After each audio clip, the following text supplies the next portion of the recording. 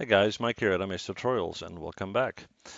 Well guys, today we're going to do a short Photoshop tutorial, and the reason for that is that we are going to tweak a texture that we want to use in Maya, but for now we're just going to focus on Photoshop, and what we're going to do is we're going to create a layered texture, okay? Now, what do I mean by that? I'll show you.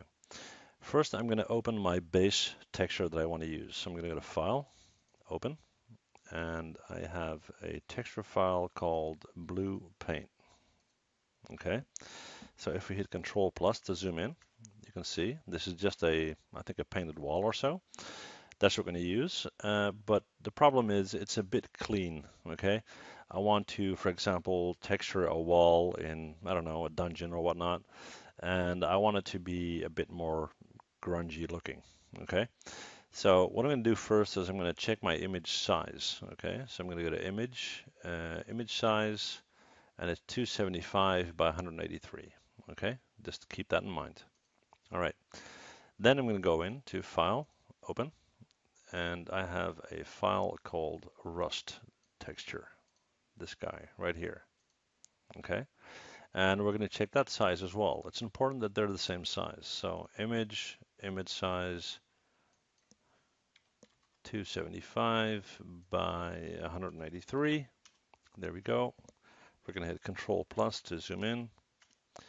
And now we got this guy open and that guy open. Okay. Now with this Rust image open, we're going to go to our rectangular selection. We're going to left click and make sure we have rectangle. And then we are going to drag select the entire thing. We're going to hit Control C to copy. We're going to move to our paint texture and we're going to hit Control V to duplicate. Now obviously we're not seeing any blue. Okay. Now with layer 1 selected, and I'll just call that Rust, just double click on it. Okay, with that guy selected, we're going to go to the opacity and we're going to hit this arrow here and we're going to bring that down to a point where it's kind of smudging our blue. Okay, let's do, yeah, that's about right. Okay, and then we're going to go to File and Save As, and we'll call it Dirty Blue. Okay, so with that saved, we'll just shut down our Rust and we'll open our original file, which is our blue paint. Hit Control plus to zoom in, and this is your smudge blue, and this is your original blue. Okay, that's all there's to it.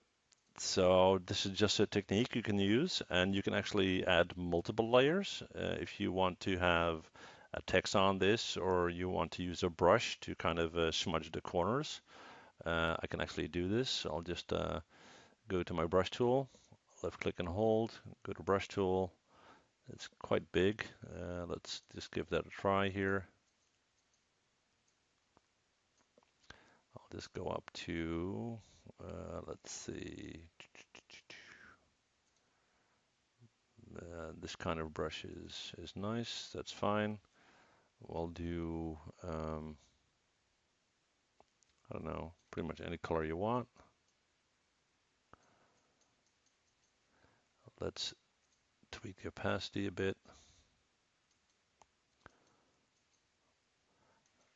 And as you can see, this is quite strong, but you can just bring that in. You can take a darker color. We'll change the opacity once again. We'll make that slightly less.